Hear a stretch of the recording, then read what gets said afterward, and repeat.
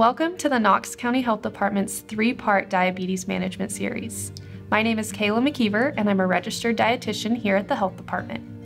The purpose of this three-part series of classes is to help people living with type 2 diabetes learn to better manage their condition and prevent complications. This class can also be a good resource for people who are caregivers of those living with type 2 diabetes and want to provide emotional support to those that they love. These classes are broken down into three main sections. We will cover background information on diabetes management basics in the first session. In the second session, we will learn about healthy eating and carb counting. In the third session, we'll talk about day-to-day management tips for taking good care of your feet, traveling, and what to do when you're sick. In this first session, we'll cover the basics of type 2 diabetes, including what causes type 2 diabetes, the symptoms and diagnosis, lab values that your doctor may talk to you about. We'll talk about blood sugar and insulin, and then we'll talk about what goes into lifestyle changes for management of diabetes. Before we get into this lesson, there are a few key terms that we should probably define. So first is insulin. Insulin is an important hormone made by our bodies for blood sugar control. It allows our body to use up the sugar that's in our bloodstream. Blood glucose and blood sugar are terms that you'll hear used interchangeably. When we eat food, it gets broken down into sugar. And think about sugar as fuel for a car. It's what gives us energy. A blood glucose monitor is a tool that we use to check our blood sugar. Hemoglobin A1C is a blood test that tells you how well controlled your diabetes has been for the last 2 to 3 months. A carbohydrate is a type of food that impacts blood sugar the most.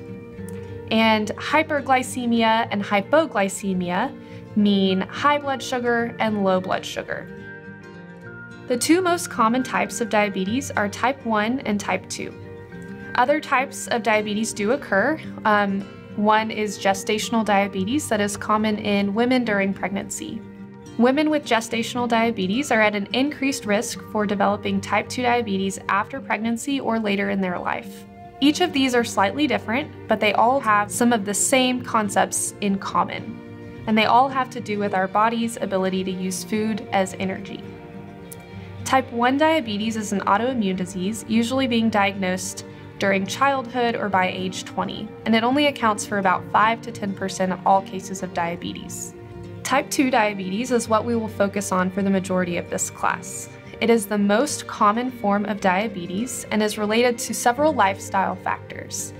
It's related to risk factors like extra body weight, family history, genetics, and other factors.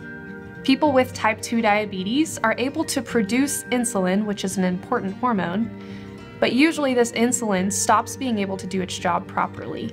That's the main difference between type 1 diabetes and type 2.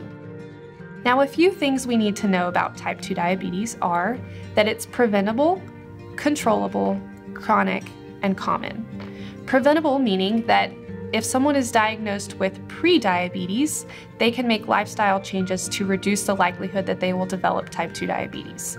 Leading an overall healthy lifestyle will prevent the likelihood that someone will develop type 2 diabetes. It's controllable, meaning that when someone is diagnosed with type 2 diabetes, there are things that they can do to manage their condition well and reduce the likelihood of developing complications. It's chronic, meaning that there's currently no cure and it lasts a lifetime once it's diagnosed. And it's common. It's the most common type of diabetes, and many people in the United States have it. So like I said, type 2 diabetes is a long-lasting health condition that affects how your body turns food into energy. The disease accounts for 90 to 95% of all cases of diabetes.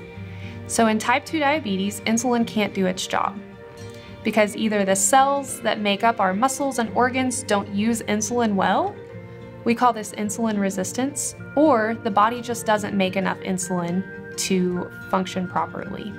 Therefore, we either have to take medication or insulin, or sometimes a combination of both. So according to the Centers for Disease Control and Prevention, in 2020, 34 million people in the United States had diabetes, which is about 1 in every 10 people. Many people with type 2 diabetes don't actually know that they have the disease because it's typically asymptomatic or silent in its early stages. More than 1/3 of people with diabetes are unaware that they have it. People with prediabetes can prevent developing type 2 diabetes through weight loss, lifestyle changes, and healthy eating. You can enroll in a CDC-recognized lifestyle change program by looking online to see where the nearest program is to you.